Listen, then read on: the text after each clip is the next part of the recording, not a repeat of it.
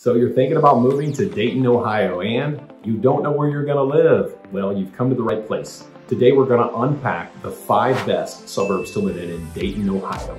And we use 5 different metrics to determine and rate these suburbs. Number 1 is we used schools, right? Schools are important, especially if you have children, or property values are important to you. Number 2, we used affordability, right? Can I afford to live in a certain suburb? What is the average home sale price? Number 3 is available inventory. How many homes are available in a certain area? Will I be able to find what I'm looking for? Number 4 is the proximity to shopping, restaurants, and entertainment. Number 5 is overall buyer demand, right? Do people want to live in this area? That's important for property values as well. How many homes have sold in the last 12 months? So in today's video, we're going to unpack all those things. So sit back and let's dig right in.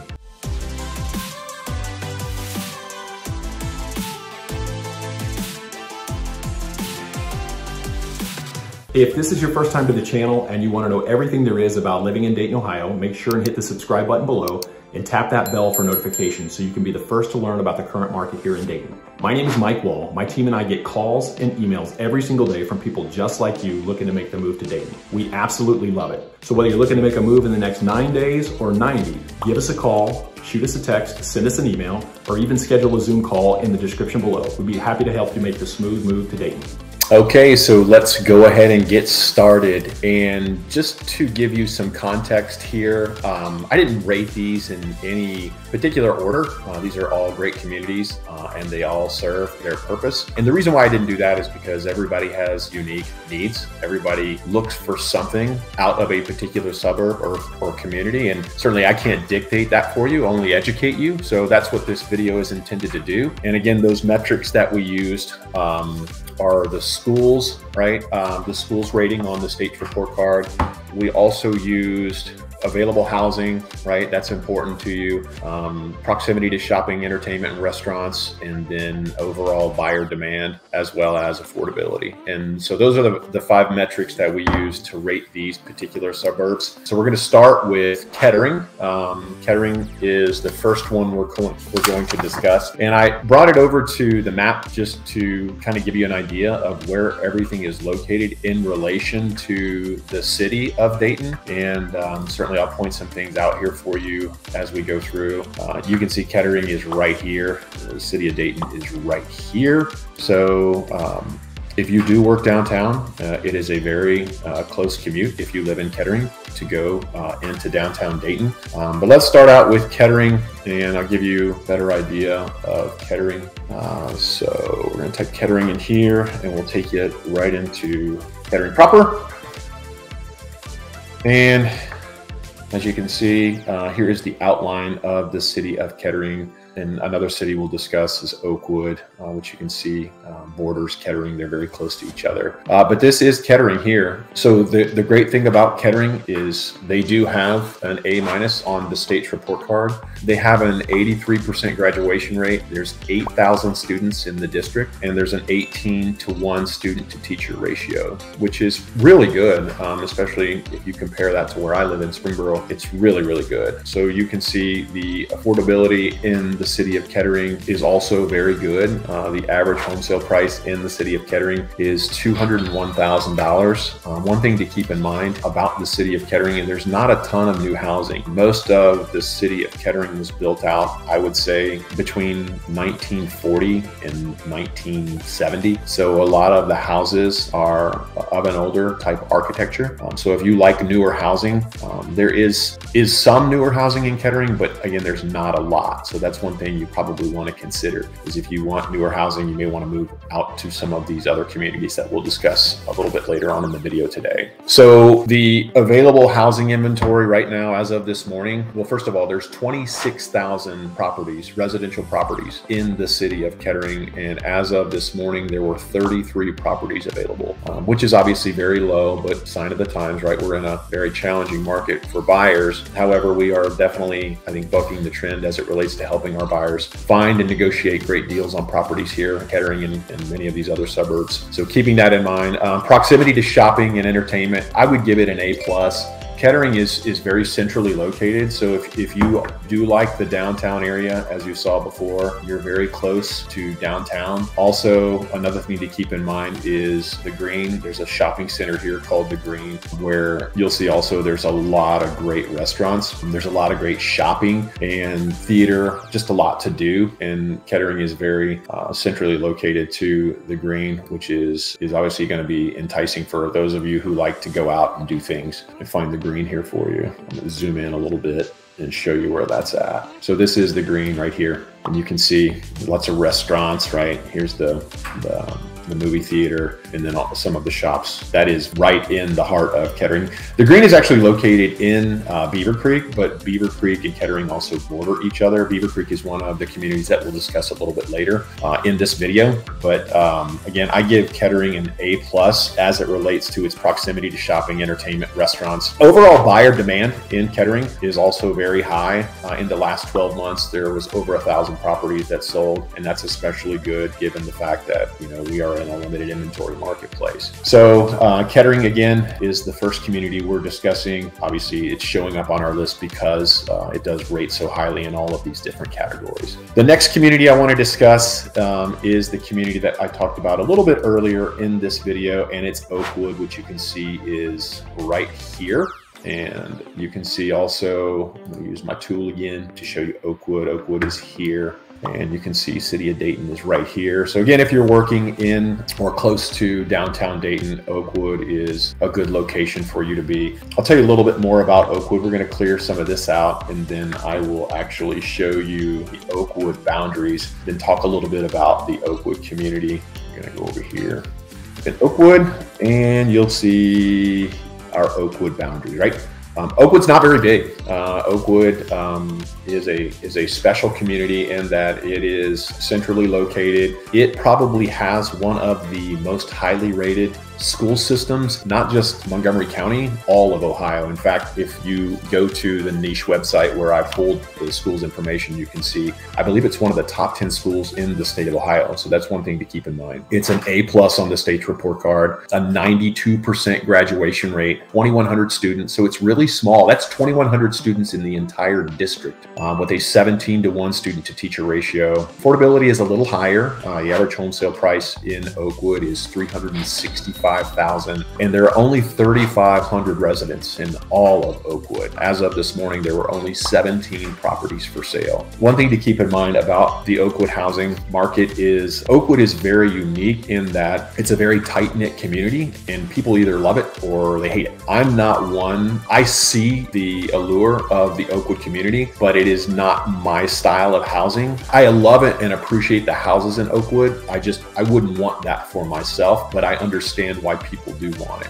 There's a lot of charm. There's a lot of nostalgia, I think, associated with living in Oakwood. Most of the housing there, again, was built in the early 1900s, early to mid 1900s. In fact, it was built out before Kettering for the most part. And a lot of people want to live in Oakwood, number one, because the schools are rated so highly. Again, there's just an allure or a stigma with living in Oakwood. And so we do see a lot of demand to get into that community. The average home sale price, again, $365,000. So it's a little bit higher, maybe one of the higher ones on the list. 3,500 homes in the community total, and 17 properties were for sale this morning. Proximity to shopping and entertainment, again, give it an A+ because it's close to downtown.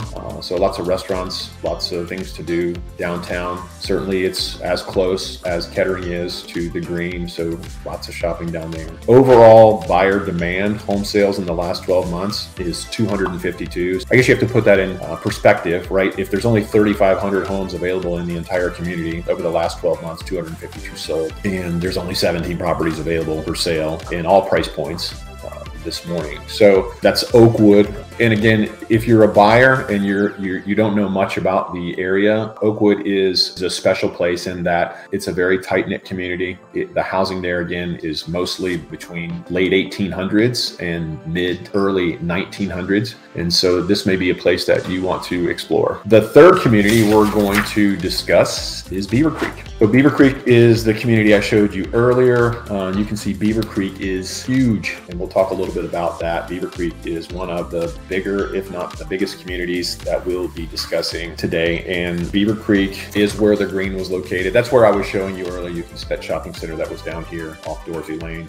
Beaver Creek schools on the niche website rated at a B+ on the state's report card. Beaver Creek schools have a 94% graduation rate. That's very good. There's 8,000 students in the district. There's a 20-to-1 student to teacher ratio. It's a little bit higher than both Oakwood or Kettering, but you can see the schools did not rate as highly as either Oakwood's or Kettering's either. The affordability in Beaver Creek, the average home sale price is $305,000. Not terrible. Available housing, there's 20,000 residences in the city of Beaver Creek. And as of this morning, 67 of those were for sale. Proximity to shopping and entertainment, Beaver Creek gets an A+ as well. We're going to give Beaver Creek an A+ because, you know, the green is located inside of Beaver Creek, and Beaver Creek just has a lot of different shopping and entertainment options. Not to mention, if you go up to the north, and the green, as you can see, is down here. So the green is kind of in the southwest corner of Beaver Creek, and there's also additional shopping up off Fairfield Road. There's a mall up in this area, and it's called the Fairfield Mall. And again, you're going to get a lot more shopping, entertainment, movie theaters. It's close to the Nutter Center here, where there are a lot of shows that come into town, concerts, and so forth. So that's one thing you would want to keep in mind if you do like those things.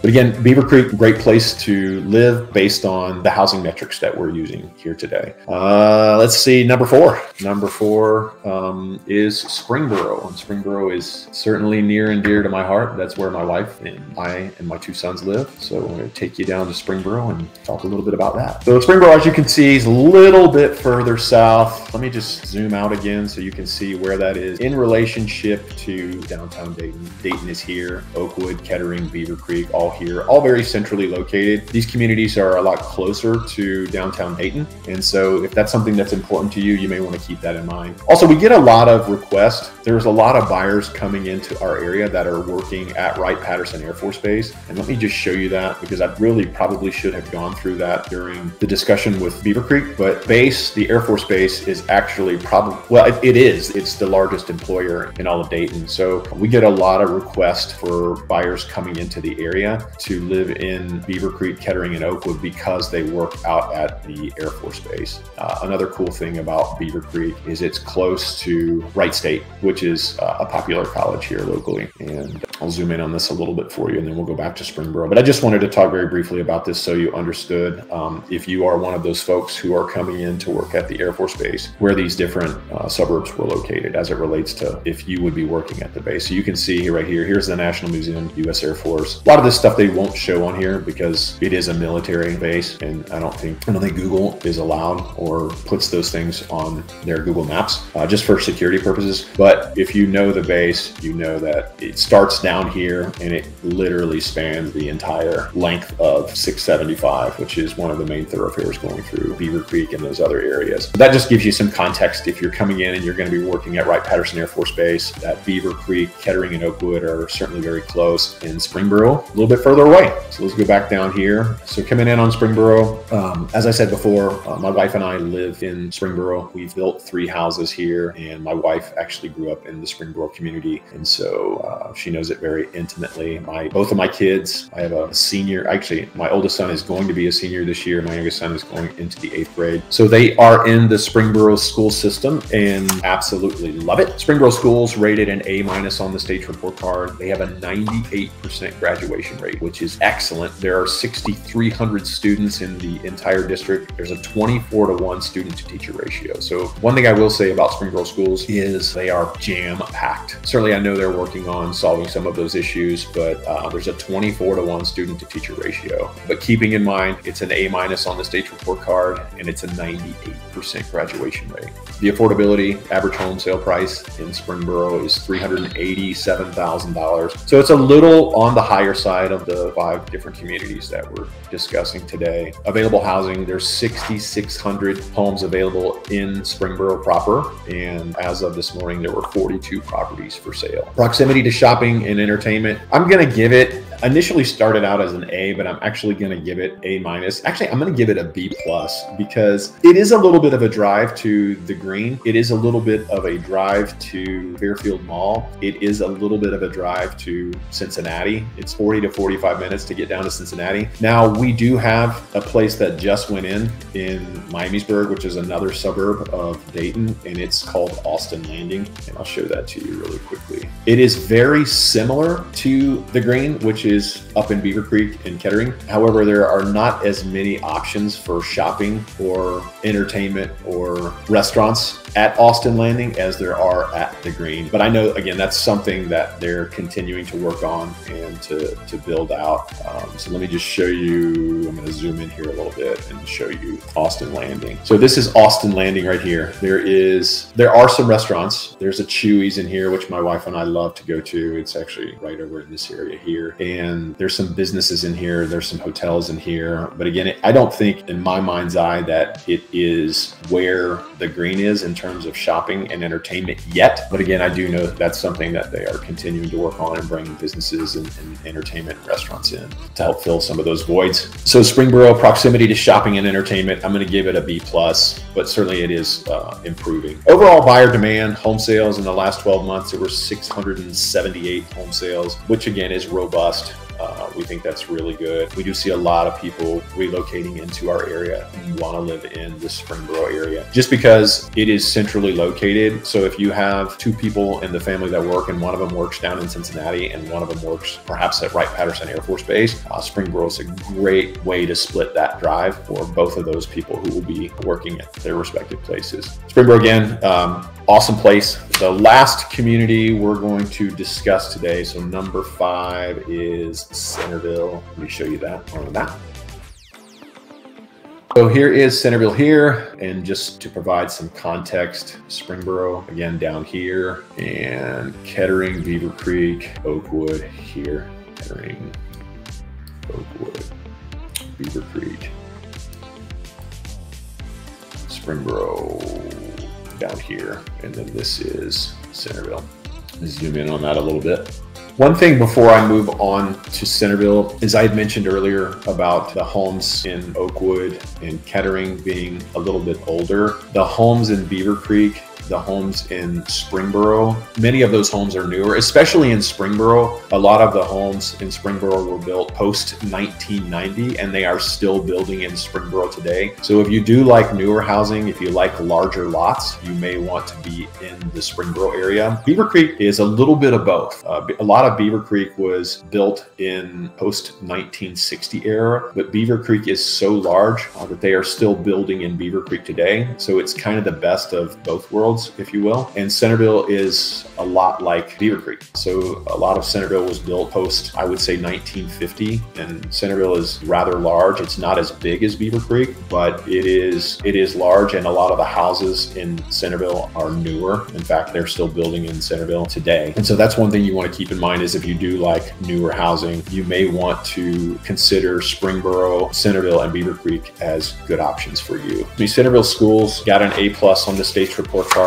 That metric is important. I know for those of you who are bringing children into the district, or certainly property values are important to you. Centerville has a 90% graduation rate. There are 8,400 students in the district with an 18-to-1 student to teacher ratio. Again, really, really good. Available housing. There's 11,000 residences in the city of Centerville with 74 properties available for sale as of this morning. I'm going to give Centerville an A. It's really in the middle of all these. You can be at the green from Centerville in less than 20 minutes. Same thing with Austin Landing. Maybe Austin Landing is 15 minutes away. It's not a far shot to the city of Dayton or the city of Cincinnati for that matter. So I'm going to give it an A for proximity to shopping and entertainment. The overall buyer demand, so home sales in the last 12 months, 1,182 homes sold in the last 12 months in Centerville. So overall buyer demand is very healthy there.